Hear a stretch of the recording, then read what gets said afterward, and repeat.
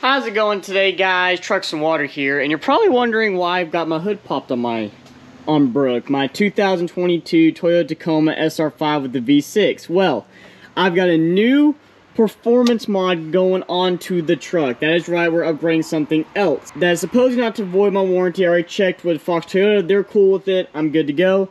What we got right here is Ripp ignitions. It's a performance coil pack, coils for the Tacoma. That is right. These are performance coils for the Tacoma. These fit. They do the 16 through present Toyota Tacoma 3.5 liter V6s and the old 4.0s in the 4Runner and the older Tacomas. Now, you get 10 to 15 extra horsepower in the 4.0s and 20 to 30 extra horsepower on the 3.5 liter like in my Tacoma right here. On top of that, you get better MPGs, which we'll be testing out in this video. Now, they give clear instructions on how to install this, what tools I'm going to need, and stuff like that. Now, the good part is, the first part of it is taking off your air filter, your air box and stuff like that, which I don't have to worry about. So I'm very happy about that because I've got the Rough Country cold air intake. And if you haven't seen that video, tag will be popping up, link down in the description. Check out this video, it really helped out this truck a lot. And as of right now, I'm absolutely loving it. So, the coil packs, you know, right here, here's one, here's another.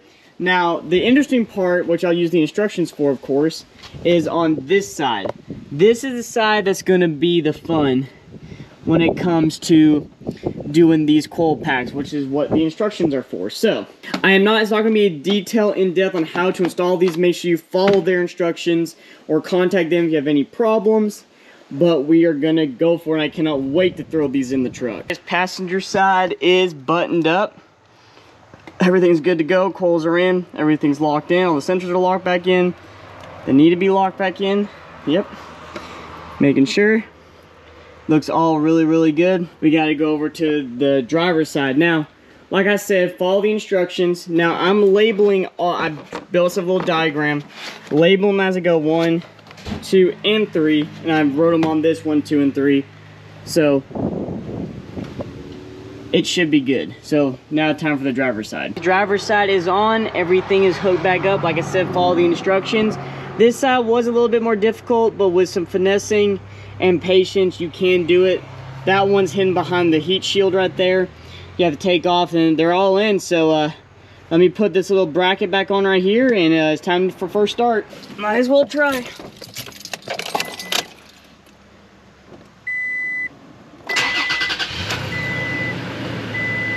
No check engine lights. She's running. All right.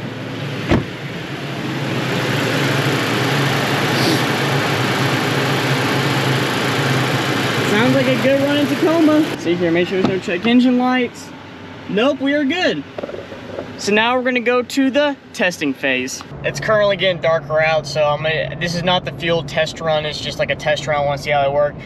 I can tell a difference already. Like, especially, I didn't think I would feel it in the power. This truck is a lot more lively, a lot more peppy, especially around 25 to about 4,000 to 5,000 RPM. You can tell a big difference. It's a lot smoother too. Like, it doesn't abruptly hit you, it like lays into it a whole lot smoother than the stock coils. So as of right now, I'm extremely happy with it. But we'll see what the fuel economy runs are. It'll be later in this video.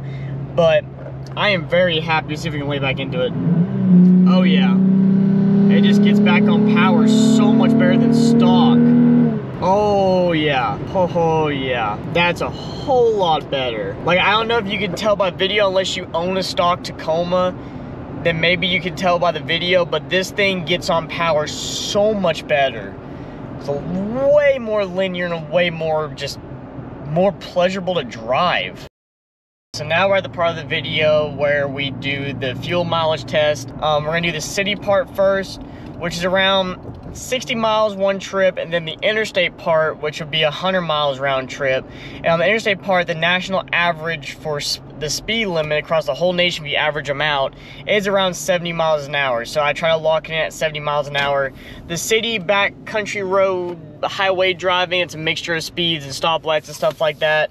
so we can see I go to the same exact gas station on all the runs. You all would know this if you watched the Rough Country cold air intake video. I let it top off, wait 15 seconds and click it again, and then I do my math and average it out. So that's how I kind of do that. So we will fill up and then we'll start the city run. We're pulling in back into the gas station, just did the city highway, backcountry, back roads, whatever you want to call it. Right now I'm averaging 28.5 miles to the gallon. That is what the truck is saying. We will see when we get in there. And then I'll do the highway run, tell you, and then average that out, and then I will let you all know the details. But as of right now, according to the computer of the truck, it's more than stock and with the intake. So, might be onto something. We just did the city, back roads, how we want to call it. So now we're doing the interstate, and interesting result. That's all I'm going to say. So right now, we're going to do the interstate loop, which is 100 miles round trip, basically. Like I said, 70 miles an hour is going to be the top speed that I'm going to try to maintain, because that's a national average of the entire United States is 70. So that should be good, but we'll see how it works. So we got the final results. I got the highway, and it's very interesting results, and I want to go over that with you real quick. But a reminder, the Tacoma got, before any mods, just stock Tacoma, it got 26.8 on the highway and 24.6 on the city back roads. With the rough country intake, highway was 26.6 and city and back road was 27.6. So now, rough country, cold air intake with the Ripp performance coils, it got highway, or interstate, whatever you want to call it, 25.5, but city and back road was 28.71.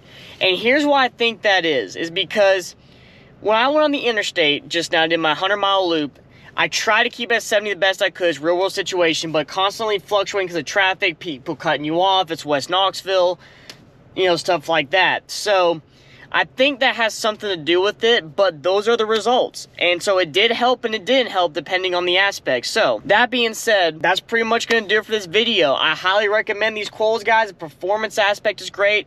As you can see, depending on the situation or how you drive, it does help increase MPG some. So if you want these coils, link will be down in the description. Make sure you check them out. They're awesome.